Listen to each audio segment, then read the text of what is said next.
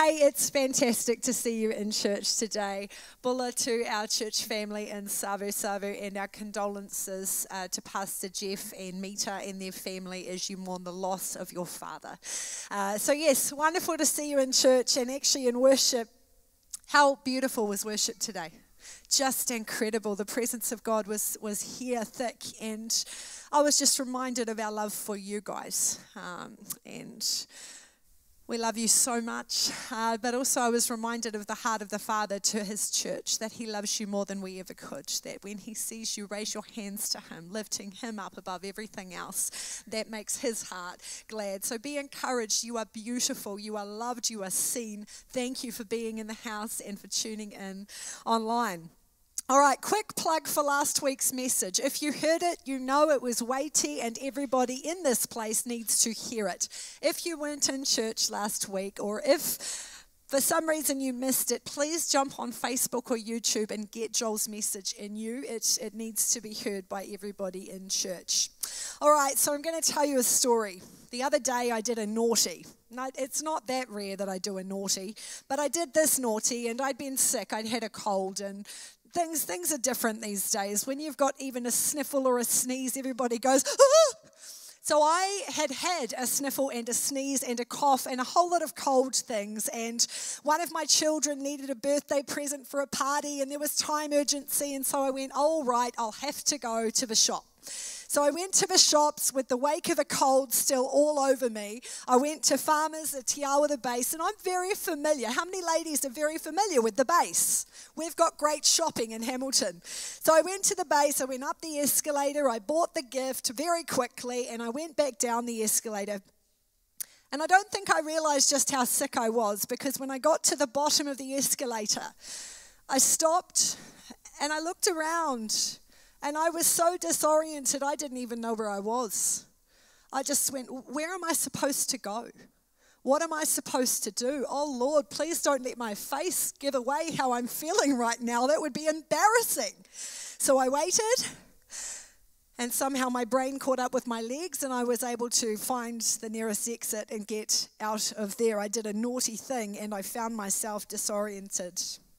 But seriously, have you ever found yourself asking questions like, am I heading in the right direction? Where am I? What if this mouse wheel, this super fast, super busy, super chaotic mouse wheel that I am running on at great pace is not the right one for me? What if I missed a turn somewhere? What if there was a sign that I didn't see and the direction that I am heading is not the right one at all? Have you ever found yourself disoriented? I have.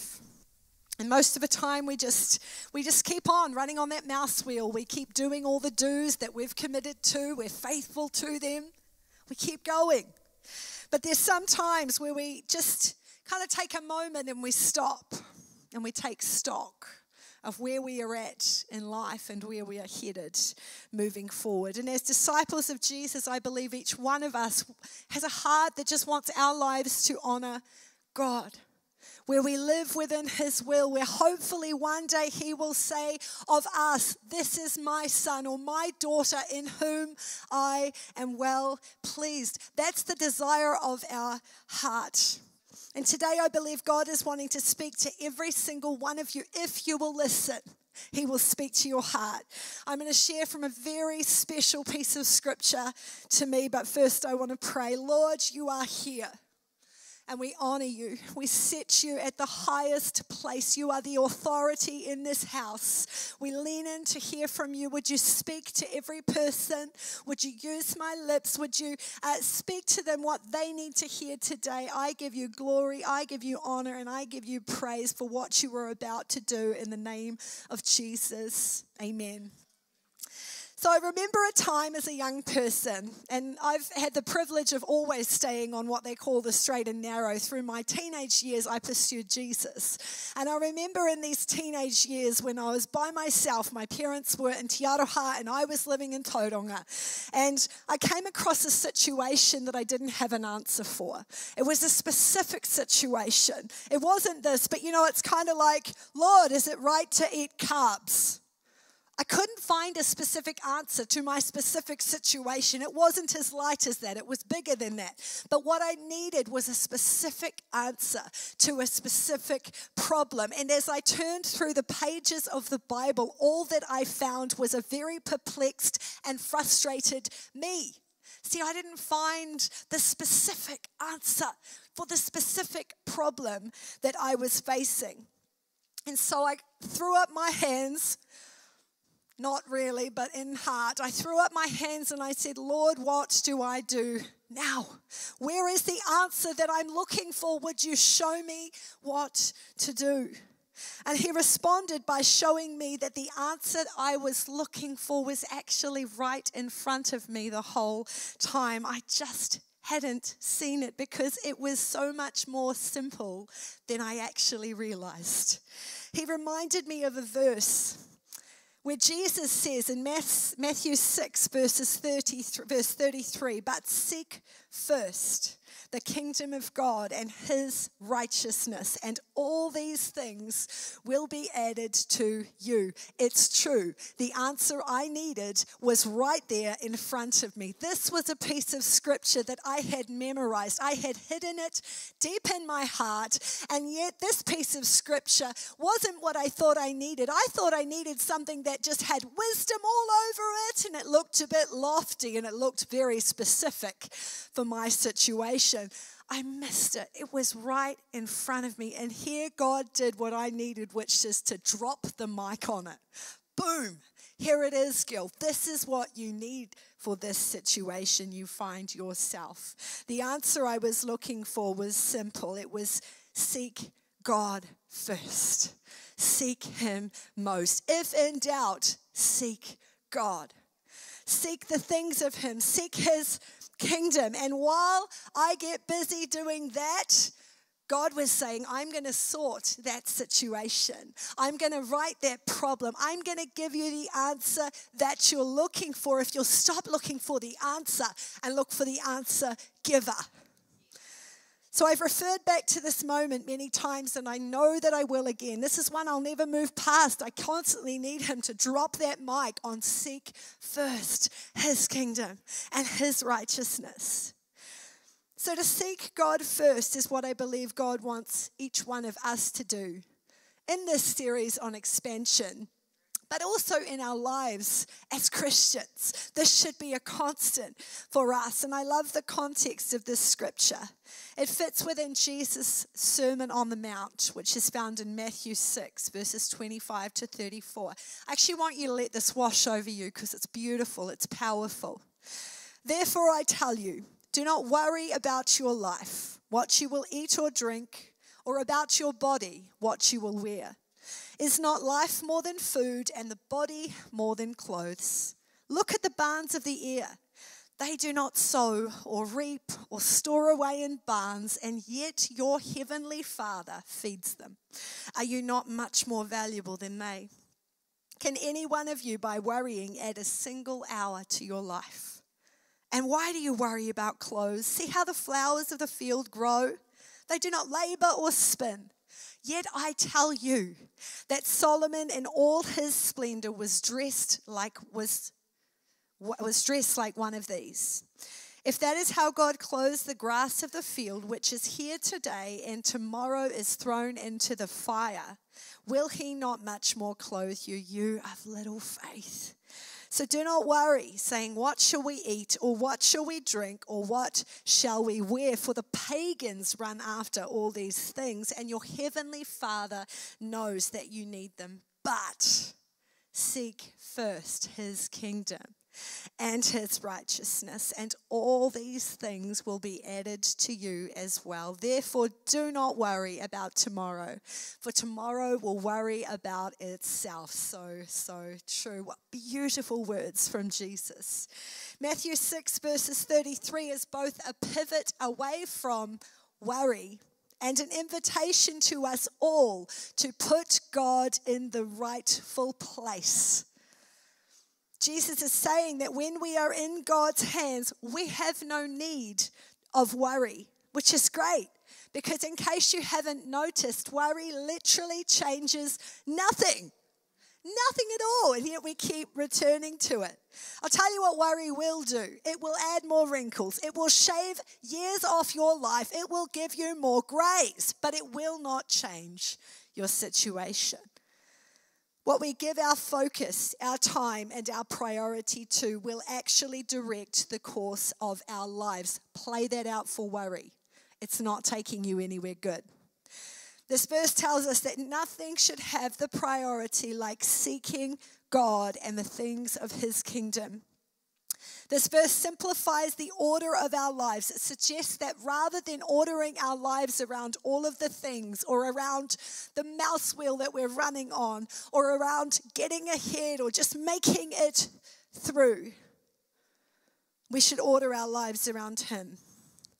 Now, Dr. Seuss is a favorite kids author of mine, and I'm aware that some of his texts may have been cancelled. Most of his books really speak to me. But the other night, as I was earnestly crying out to God, Lord, you've got to give me something for your people, he reminded me of a Dr. Seuss book, and I love that God can use anything. Has anybody read On Beyond Zebra? Nobody? I wish I could read the whole book to you, but I can't. On Beyond Zebra is one that God has used previously to speak to me. And so I'm actually going to read you a few pages of this book, and then I'm going to explain why for those who think it's just messed up. I personally love the way he writes. Said Conrad Cornelius O'Donnell Odell, my very young friend who is learning to spell. The A is for ape, and the B is for bear. The C is for camel, the H is for hare. The M is for mouse, and the R is for rat. I know all the 26 letters like that. Through to Z is for zebra, I know them all well, said Conrad Cornelius O'Donnell Odell. So now I know everything anyone knows, from beginning to end, from the start to the close, because Z is as far as the alphabet goes. Then he almost fell flat on his face on the floor when I picked up the chalk and drew one letter more. A letter he never had dreamed of before, and I said, you can stop if you want with a Z, because most people stop with a Z, but not me. In the places I go, there are things that I see that I never could spell if I stopped with a Z. I'm telling you this because you're one of my friends. My alphabet starts where your alphabet ends. My alphabet starts with this letter called Yuz. It's the letter I use to spell Yazimataz. You'll be sort of surprised what there is to be found once you go beyond Z and start poking around. Halfway through reading that text, I realized I probably should be embarrassed, but I'm not. I still love it. Sometimes I feel like God operates like the second child in that story. And while Dr. Seuss's writings are fictional, God's truths are far from it. And his wisdom makes our wisdom look like foolishness. We're like, hey, God, I know this, I learned this, and I know that, and I have this plan, and people say these cool things about me, and look at this great life that I've built. Yada, yada, blah, blah, blah. And he's like, cool, nice work, well done. You done? Want to see what I can do? You see, my alphabet starts where your alphabet ends. And he comes up with stuff that to our human thinking resembles Yuz for Yazimataz. I love him. As I was preparing this message, one of the things that God highlighted to me was this, that we as humans have a problem. Our dependency on self, on our own ideas, on our wisdom and our understanding, on our ability to do this and to do that. This is self-reliance, and it actually is a problem, and it's not a new situation. See, it actually goes all the way back to Genesis. Adam and Eve, they've been placed in perfect paradise. They lived in a garden that had everything they could ever need. They daily walked with God. There was this intimacy. They had provision of everything they needed. They did not have to work. They didn't have to toil. There was no strife. There was no pain. It was beautiful. It was perfect. God placed them. He gave them rule over everything, and he even gave them naming rights to the animals. They got to name the animals with God himself, even though they had no part in making them. This was a privileged existence. They lived free and they were given just one rule. Genesis 2, verse 16 to 17 says this. And the Lord God commanded man, saying, you may surely eat of every tree of the garden, but of the tree of the knowledge of good and evil you shall not eat. For in the day that you eat of it, you shall surely die. We have had, as humanity, a long-standing issue with this desire to be self-reliant, autonomous from God. Adam and Eve lived in perfection. There was no shortage of food. They had everything they needed. They had a better life than we could even possibly imagine. Incredible. And then Satan comes along in the form of a snake. He maligns the character and nature of God. He undermines Eve's absolutes. He goes, hey, surely you wouldn't really die. Surely you'd just gain the wisdom that God has and you'd become like him. That's why he doesn't want you to eat of the fruit. He convinced her that this fruit was desirable and that she would not die but obtain wisdom and be like God if she ate it. Genesis 2 verse 9, I've got something I'm trying to say here. And out of the ground the Lord God made to spring up every tree that is pleasant to the sight and good for food. This verse makes it very clear that there was no shortage of food, of trees that had appealing fruit. She was not in lack. She was not in need. She did not have hunger pangs running through her body. That was not in short supply. The difference with this tree was that there was an offering of wisdom and knowledge beyond what had been given to her and the ability to rule separate to God. Humanity has a problem, and so do we. Our tendency towards being self-reliant, where everything depends on us, where we need to know all the things and sort all the things, is actually not that unfamiliar to what Adam and Eve went after in the garden. It's good to learn. It's good to work hard. We need to steward what we've been given well. That is good.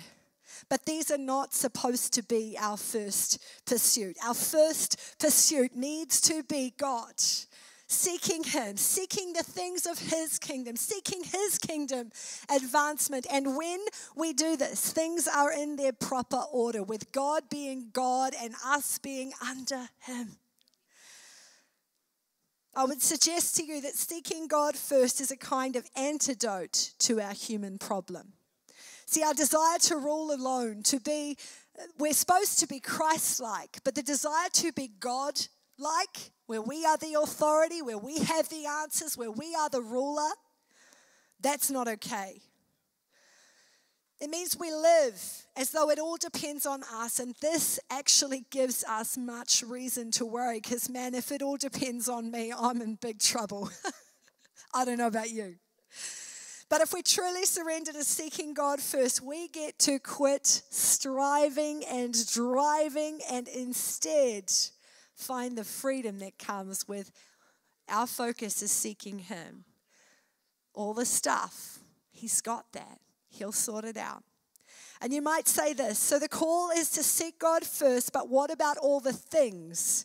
I can't just ignore them. I got stuff in my life. Yep, so do I. Before I go further, I want to point out to you what Jesus says earlier.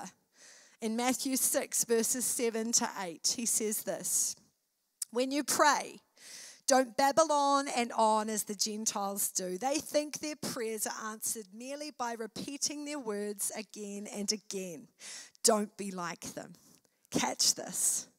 For your Father knows exactly what you need before you ask him. Does he know about your things? Does he know about your problems, your questions, the things that get you down and bear you down? Yes, he does. He knows it all.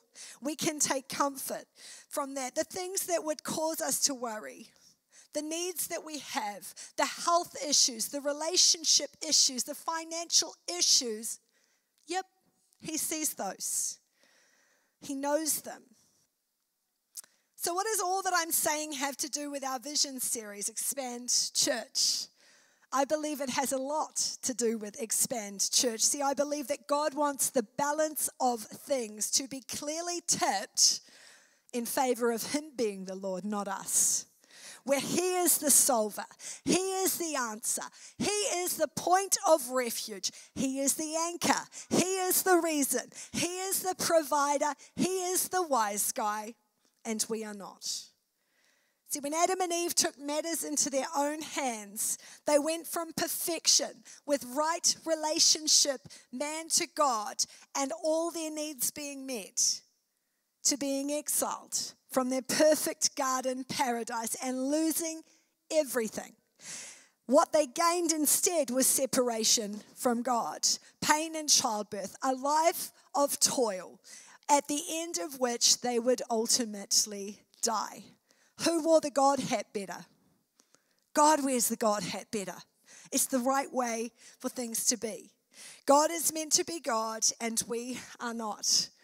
And that's, if you are sitting here today and you're going, man, I totally live like that. This is not a message to make you feel bad. This is a message to stop you carrying on like that. And it's a message that I believe we all need to hear.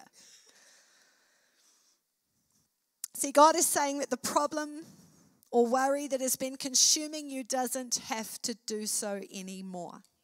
He's releasing you from the burden of having to know all the things or being able to sort all the problems or plan every next step for the foreseeable future. You can if you want. You can carry on doing it all yourself, worrying about all the things, or you can experience the release that comes as you hand it over to Him.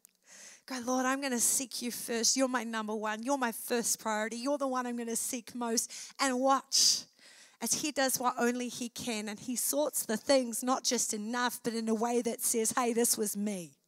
This is God. This is my favor. This is my protection. This is my provision. Let me ask you this.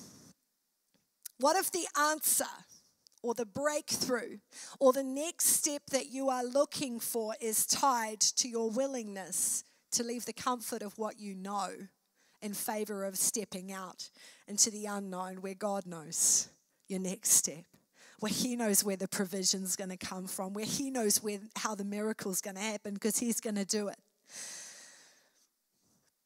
I believe some of us are wondering why we aren't seeing God's power at work in our lives today.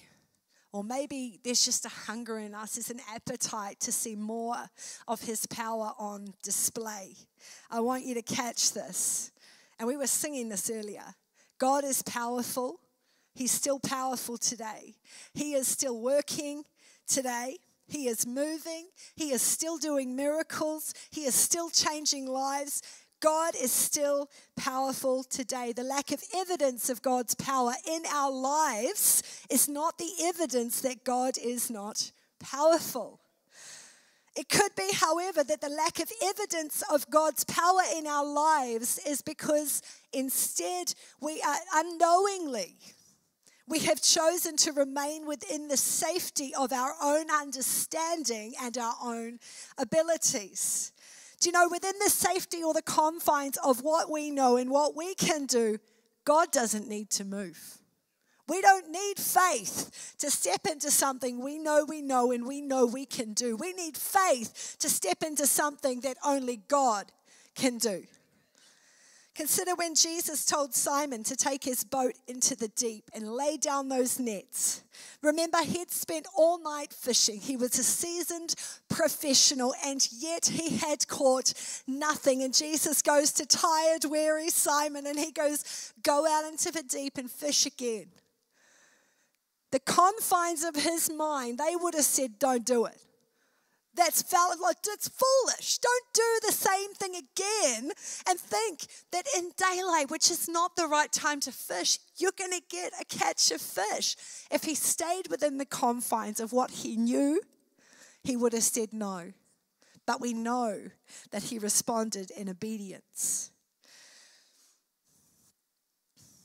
We know that as individuals and a collective church family, God is calling us to expand. If you haven't caught that yet, then I pray that by the end of this message you do, because we want no church family left behind. We're on a journey together.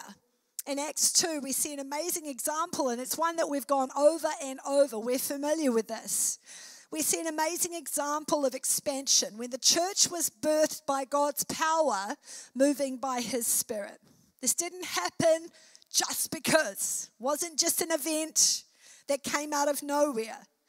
What preceded the expansion, the beginning and expansion of the church was crazy, reckless, faith-filled obedience. Remember, Jesus had already died. He'd already been raised to life, and over a period of 40 days, he'd been appearing to people, speaking of God's kingdom. During this time, in Acts 1-4, he'd given the apostles this command: do not leave Jerusalem, but wait for the gift my Father promised, which you heard me speak about.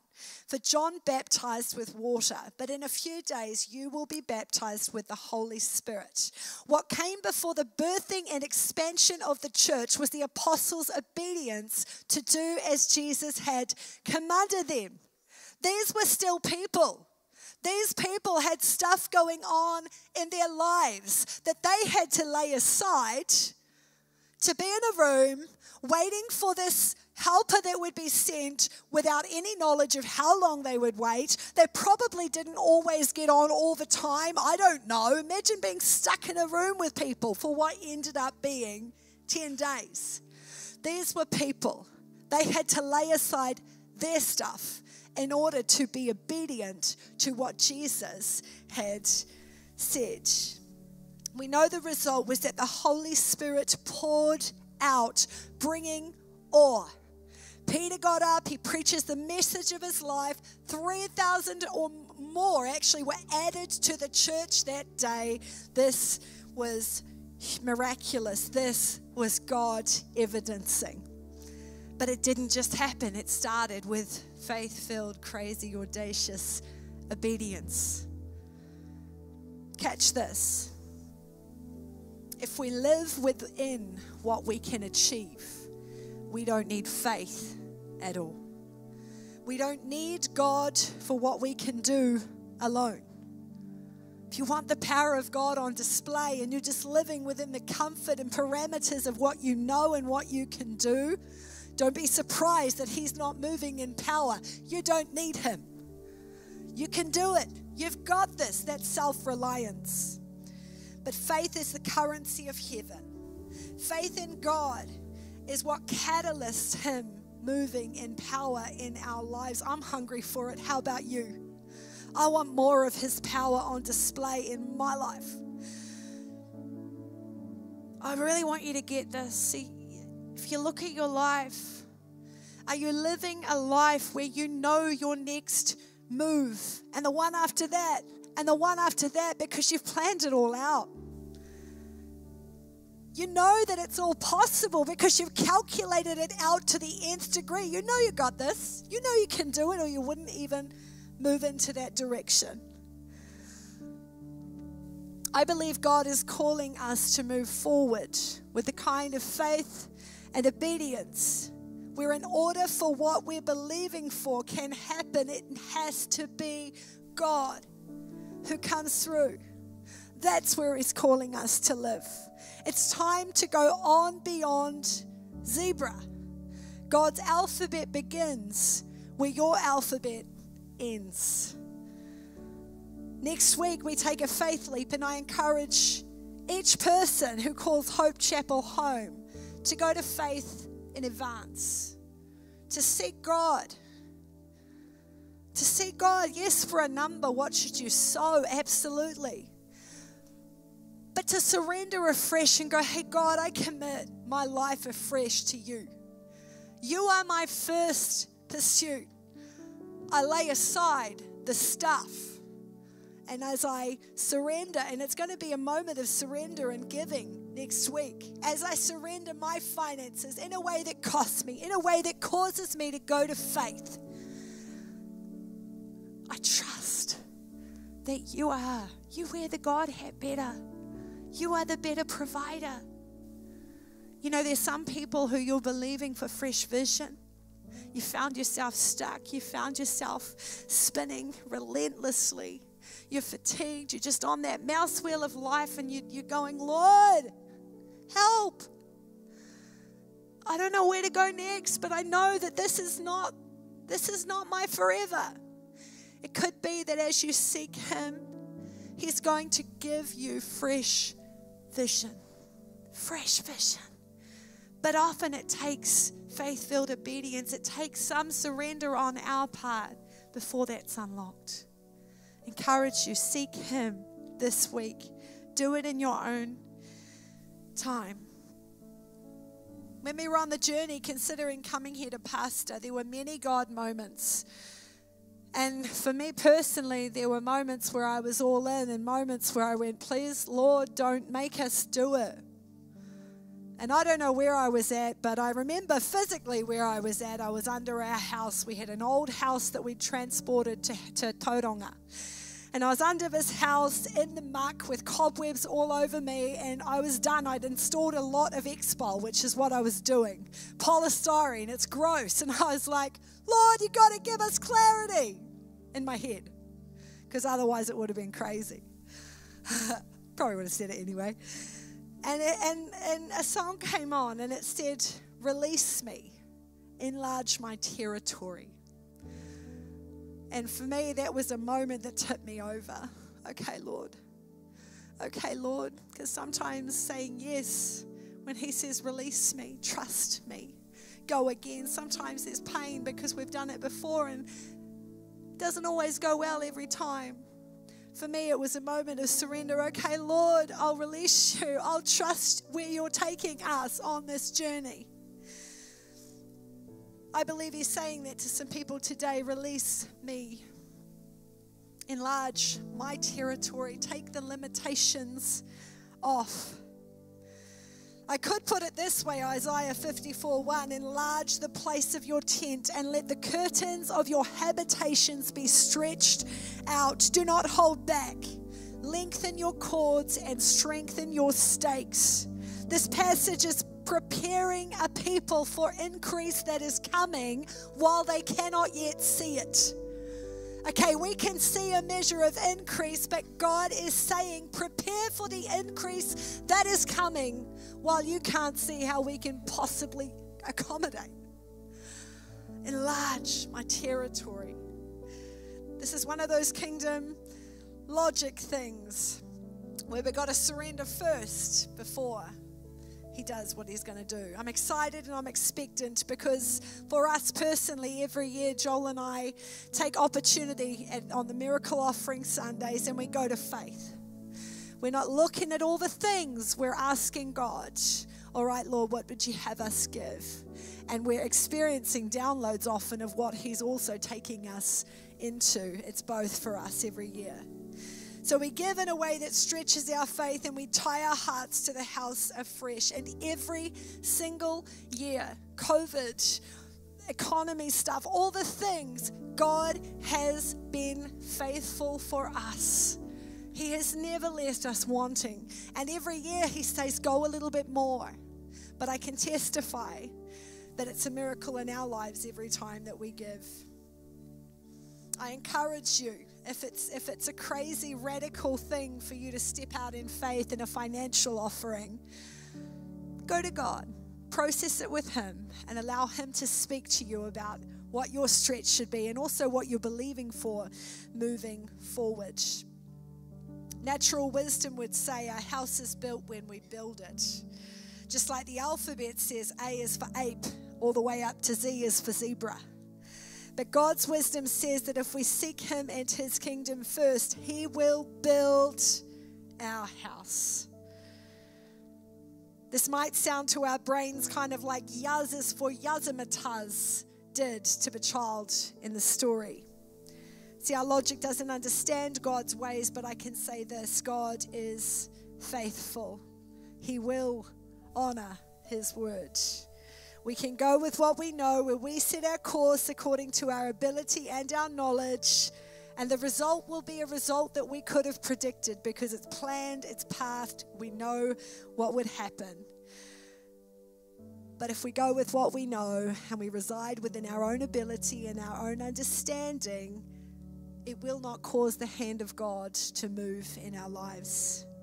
I believe God is inviting us to go another way, where we commit to seeking Him first, to building His kingdom, to making Him the number one, the first, the most, going to faith and relentlessly, again and again, handing over our confidence, our trust, our reliance to Him. I'd love you to stand to your feet. There's a couple of things I want to do in this moment. The first one is that I'm very aware that not everybody in this room may have even said yes to Jesus.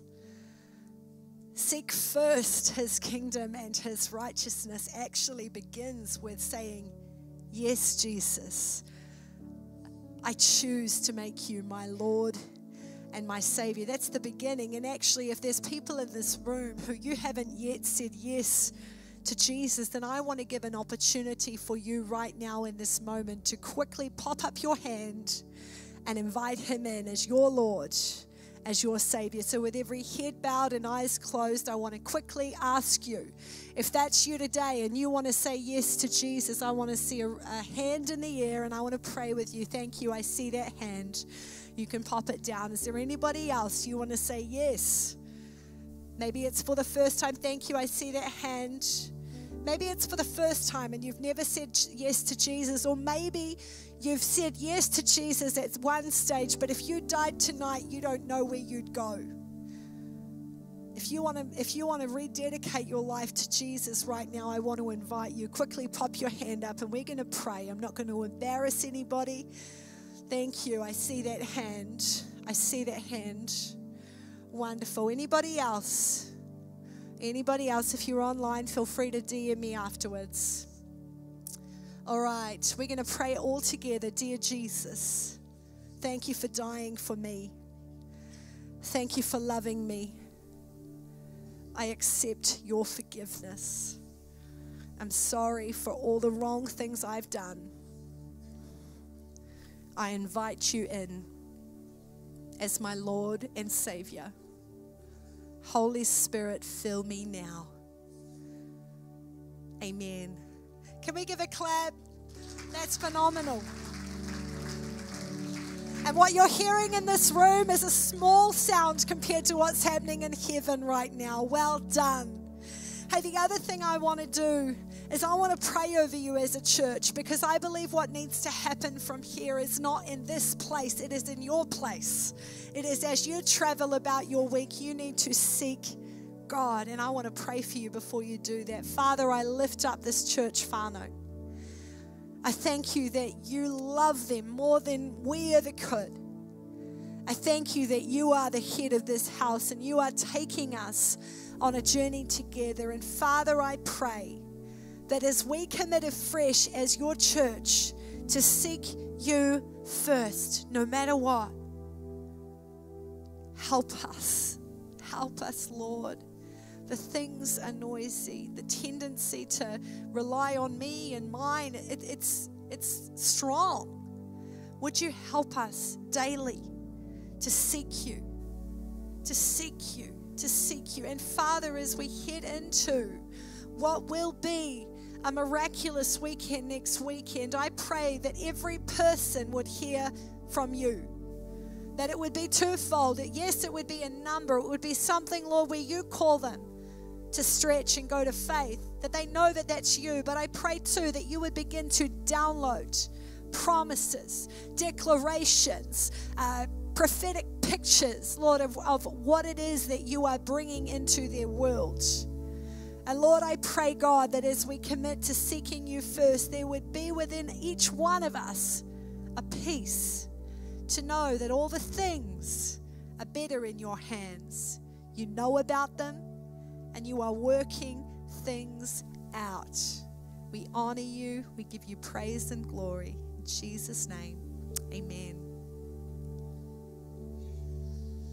Wow, what a powerful message. And really it's one of priorities, right? And it's not an easy message to preach because it's counterculture.